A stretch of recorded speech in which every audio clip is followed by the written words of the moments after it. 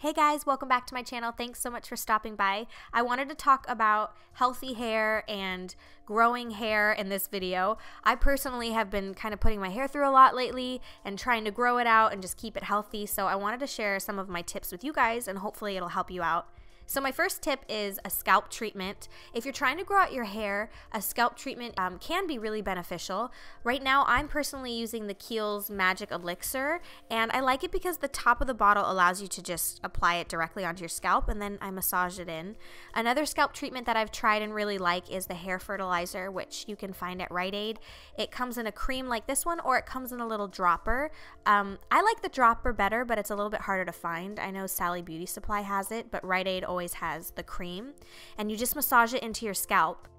If your hair is feeling really dry and unhealthy, I definitely recommend an overnight oil treatment once a week. I use coconut oil, and when my hair wasn't color treated, this sometimes would be a little bit too much, a half of a spoonful. I would maybe only do like a teaspoon throughout your hair, but when your hair is really damaged, the coconut oil really hydrates and your hair just sucks it up. You can put your hair up in a bun and sleep overnight. I just comb it through my hair. You might want to put a towel on your pillow because it can transfer, and if you have oily skin, that might be something to think about as well, because the oil can transfer onto your skin.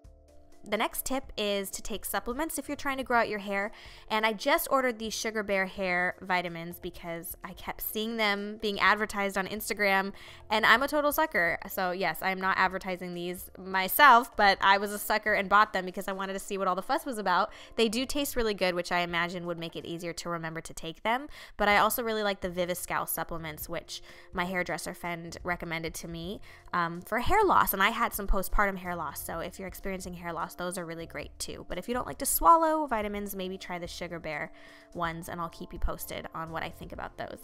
So yeah, in the morning I just brush my hair out, and then you really want to make sure you wash it out really, really good. So I had planned to take a shower in the morning anyway. Oliver usually plays with his little cars on the bathtub while I'm getting ready in the morning, but I made sure to give my hair a really good wash to get all that coconut oil out.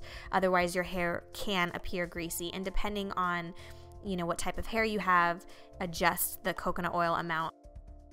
If you're not into the overnight hair oil thing, you could do a hair pack once a week, which you can find these at the drugstore. You can find them at higher end stores. It's basically just a deep conditioner or hair mask that you keep on for 5 to 10 minutes. And then at the end of your shower, always turn your shower to cold. Let the cold water rinse through your hair. That helps close the hair cuticle and make your hair look really, really shiny.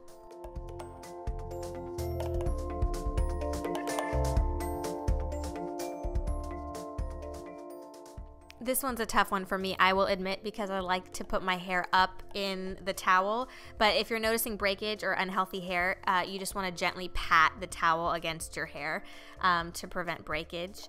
I was told that it's important to use a wide tooth comb instead of a traditional hairbrush when brushing damp hair because that can cause breakage. So I do use just a wide tooth comb. And then some type of serum or elixir spray.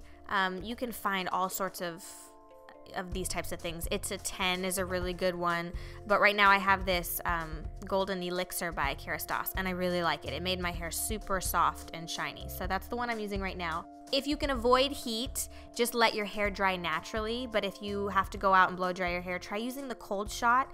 And another tip that really works for me, and I've mentioned before on my channel, is to always aim the nozzle downward.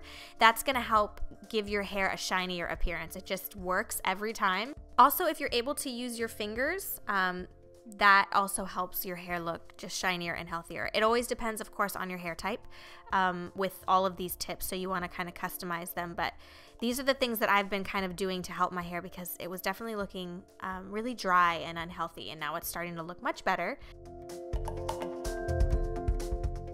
The next thing is to use a satin pillowcase, which I haven't had one of these for a while, and I recently picked one up. This can really, really help your hair and your skin, so I would highly recommend getting that. And that completes my tips for healthy hair, especially if you're growing out your hair. If you like this video, thumbs up, subscribe, and check out my last few videos, and I'll see you guys very soon. Bye.